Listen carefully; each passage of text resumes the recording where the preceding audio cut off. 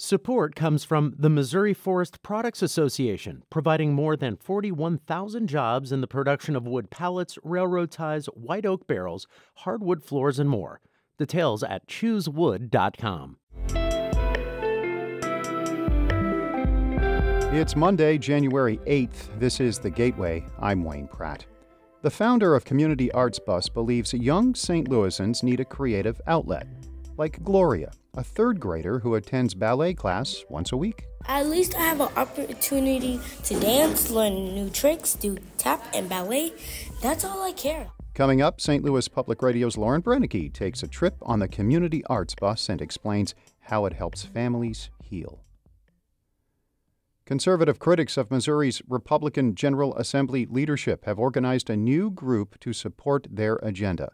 St. Louis Public Radio's Jason Rosenbaum has more about the Missouri Freedom Caucus. The caucus includes House and Senate members who have openly clashed with GOP state legislative leadership, such as Senator Rick Bratton of Cass County. We want to advance liberty, freedom, the platform that we swore an oath to protect and defend. Bratton was part of the defunct conservative caucus, which often faced fierce pushback from Republicans and Democrats.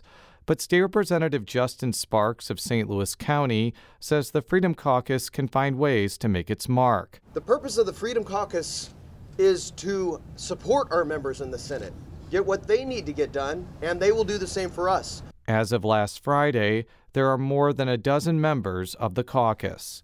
I'm Jason Rosenbaum, St. Louis Public Radio. Tests from late last month show Missouri wastewater contains very high levels of COVID-19. They are slightly lower in Illinois. The Centers for Disease Control conducts wastewater tests around the country to alert the public about any potential spike.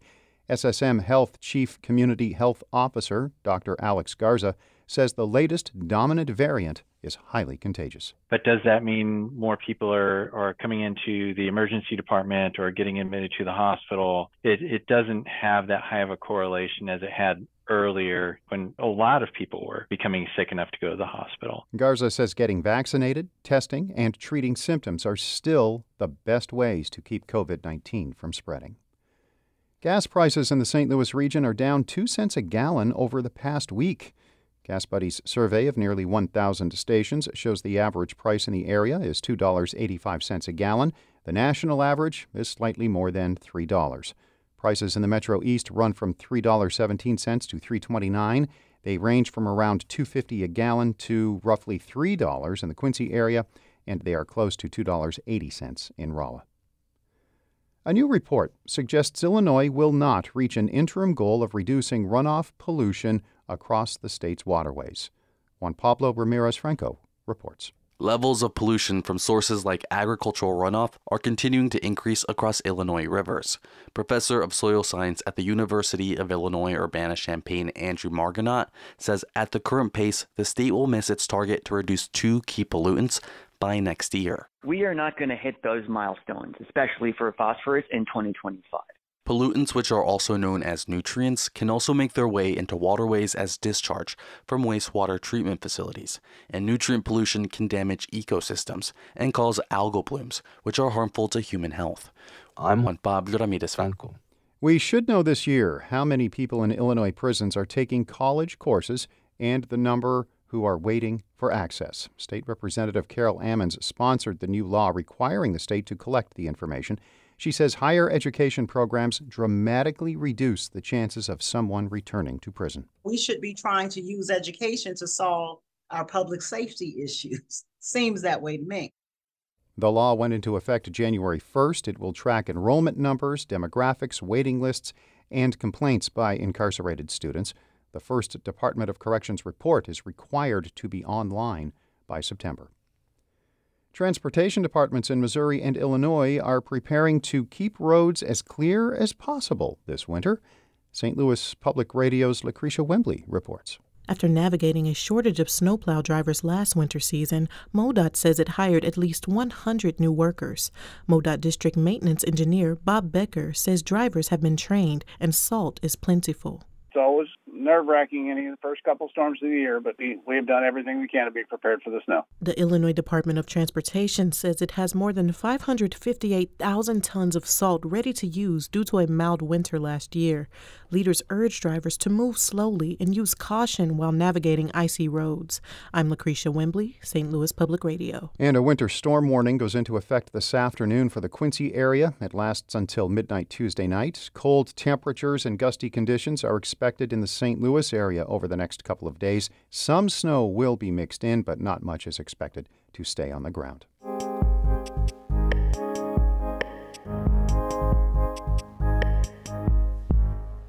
A St. Louis nonprofit gives free arts classes to children in need. As St. Louis Public Radio's Lauren Brennicke reports, it's helping families find community and heal from violence. A student is picked up by a volunteer driver for dance class once a week. They make the trip to Central Studio, near Forest Park, to learn tap, ballet, and more. These classes and the rides there are free. Paige Walden is the founder of Community Arts Bus. It's part of a nonprofit that began as an arts festival. Walden organized the event while studying dance at Webster University. She says her view of St. Louis expanded beyond the college campus after her friend Rain Stippick survived 8 shots to the torso. That's what I thought of as St. Louis. Yeah, I thought of Webster Grove as St. Louis because that's where it was. Everything kind of changed when my friend Rain was shot. It opened my eyes to what's going on in St. Louis. She didn't stop working after the festival. Walden felt compelled to help more people cope with the impacts of violence. She eventually partnered with Collective Motion, another arts-centered nonprofit, to form Community Arts STL. It really sparked me to learn and educate myself more about the violence in St. Louis beyond just rain. So I was talking to FBI agents, I was talking to community leaders, trauma surgeons. Eventually I got involved with the Violence Prevention Commission. She grew beyond just driving kids affected by trauma to her dance classes. Groups like the Violence Prevention Commission allowed the effort to host more drivers and teachers. Walden hasn't stepped back. She's still teaching classes at Central Studio and driving kids to and from them. Simply driving is, for a while, it was an hour both ways. Because we're picking kids up in North County, and I live in North City. So I'm going past my work all the way up to North County, because that's where the need is. She drives to an elementary school in North County, picking up a kindergartner for ballet class. Walden offers her a snack and quickly goes on to the next stop. Are you buckled? Almost. Okay. Where Gloria, a 3rd grader, joins the carpool. Walden takes the girls to the studio about 30 minutes away, and the girls tell her about their day at school. They're excited for their performance of the Nutcracker. We're gonna be dancing. Walden can only drive so many kids, and there's a limited number of volunteers. And when we are able to get a large force of volunteers, my dream is to have a partnership with a school, and that would be a lot easier to work with because all the kids will be from one place. She's one of 8 drivers, also playing the part of recruiter, manager, and teacher, in addition to parenting her 3-year-old son. Once they arrive at the studio, Walden will rush the girls in to get them changed, and then she'll begin teaching. Guys, when we get there, we have 2 minutes. Gloria, I'll have you escort Lauren in the class and have her meet Nicole, okay? I gotta run into my class. When they arrive, Walden goes straight into the classroom. Kids in ballet shoes surround her as warm-ups begin.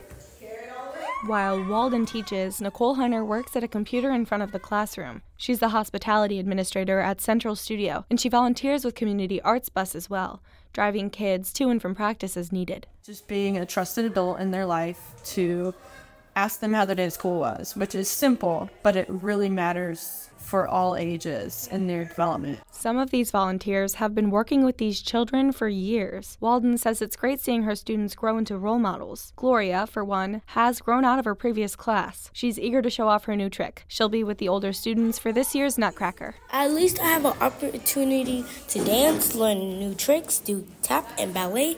That's all I care. Walden's preparing to find new volunteers during a recruitment event in the spring. They're looking for drivers and partners to expand their reach. I'm Lauren Brennicke, St. Louis Public Radio.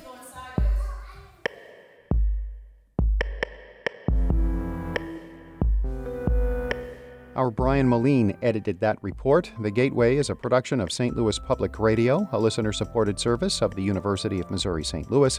Music by Ryan McNeely of Adult Fur. I'm Wayne Pratt.